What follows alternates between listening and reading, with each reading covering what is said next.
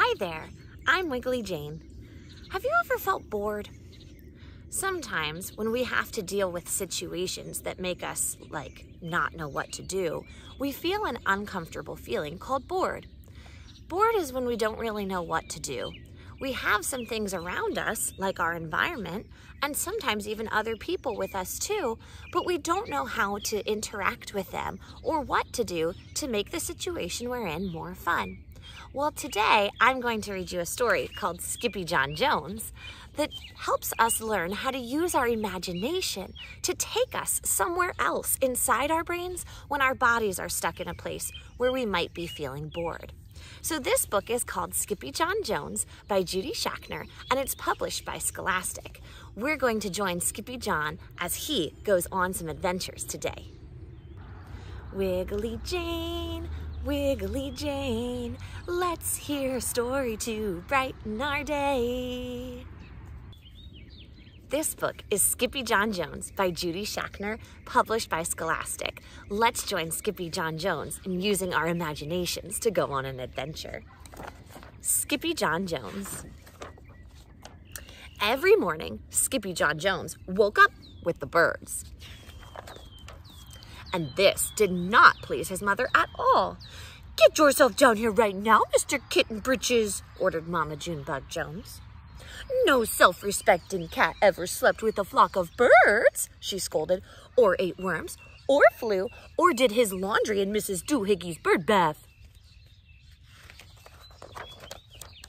The lecture went on and on as usual.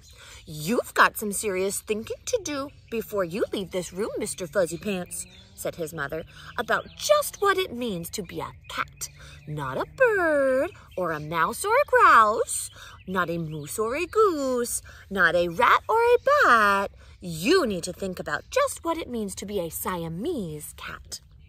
And stay out of your closet," she added before closing the bedroom door. Do you think he's going to listen? But once he was alone, Skippyjon Jones began to bounce and bounce and bounce on his big boy bed. "Oh, I'm Skippyjon Jones and I bounce on my bed, and once or 6 times I land on my head." On his way down to earth from a gigantic big bounce, Skippyjon Jones shot past his bedroom mirror. "Holy guacamole!" exclaimed Skippyjon Jones.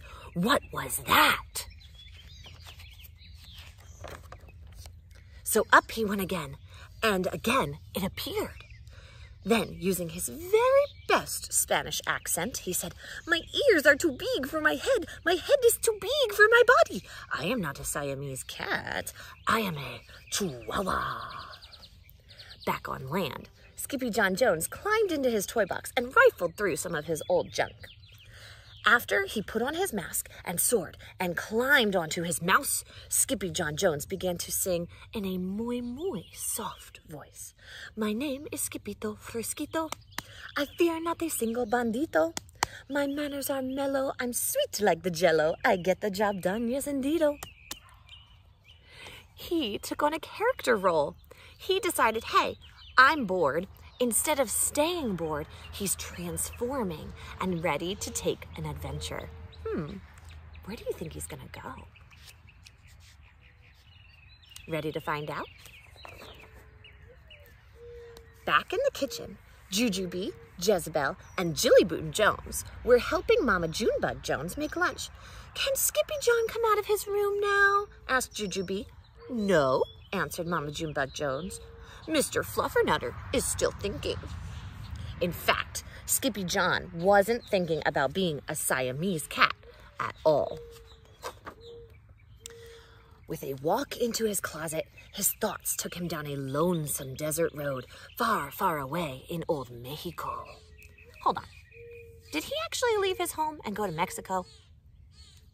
He's using his mind and his imagination to go on an adventure.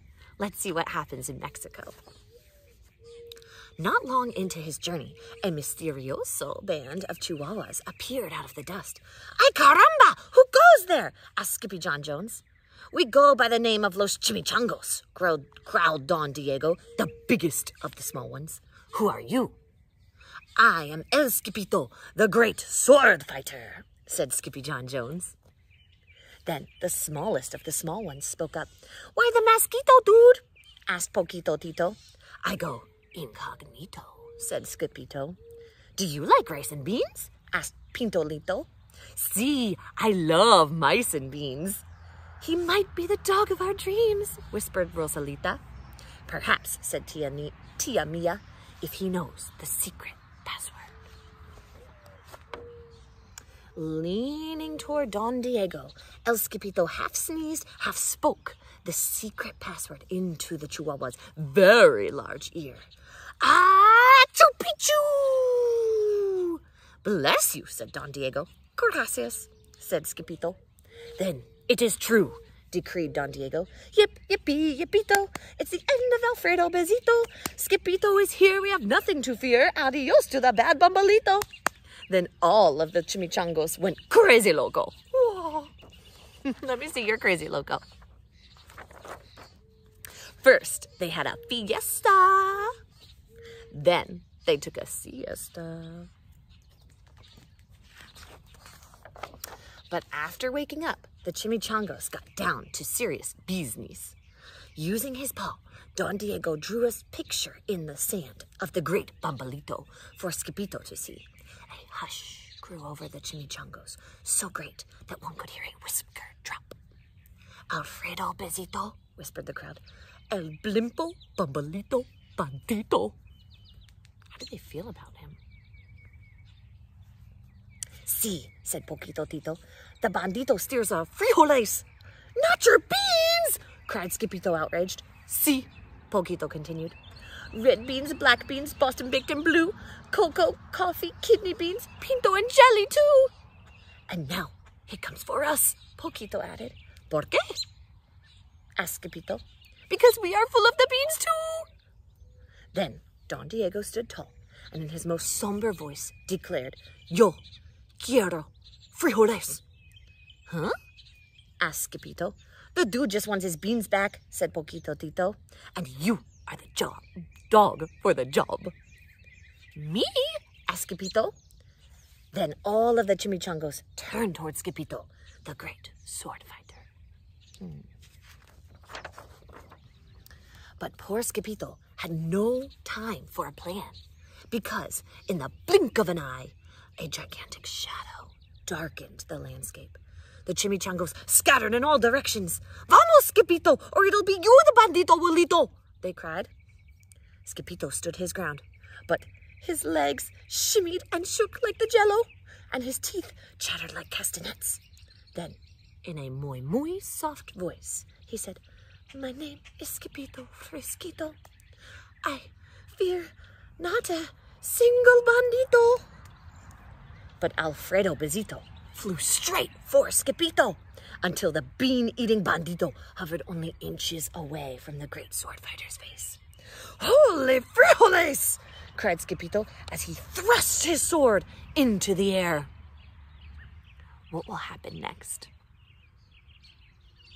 Do you think maybe his sword will do something to that big, gigantic creature? Or will the bumbalito still eat him? He is full of the beans. Suddenly, bump! went the bandito, landing on Skippito's sword. And quicker than one can say Chihuahua's cheese and crackers, every kind of bean came spilling out of Alfredo Bezito, the bumbalito bandito.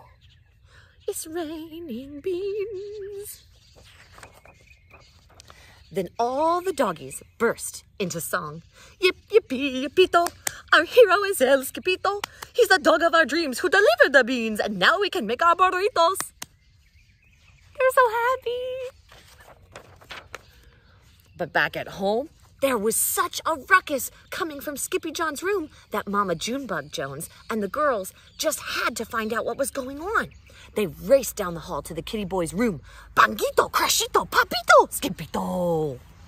Just in time to see Skippyjon Jones' closet exploding. Did you forget that he wasn't actually in Mexico? I did too. This is some good storytelling. Then out flew Candy, Beanbag, Doggies, and the kitty boy with his birthday piñata on his head. Skippyjon Jones! Everyone cried. Hola, muchachitas, he said in a more soft voice. Mama Junebug Jones lifted up Skippyjon and covered his head in furry kisses. What am I going to do with you, Mr. Cocoa Pugs? She scolded. That night, when he was supposed to be going to sleep, Skippyjon began to bounce and bounce on his big boy bed. Oh, I'm Skippyjon Jones with a mind of my own, and I'll bounce on my bed 4 hours. I know I'm a cat, but forget about that. Say good night, Skippyjon Jones, called his mama. Buenas noches, mis amigos.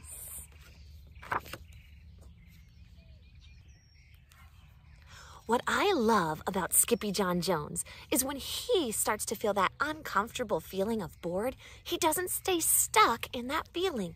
He thinks about what he can do to go on an adventure even when his body is stuck in one place.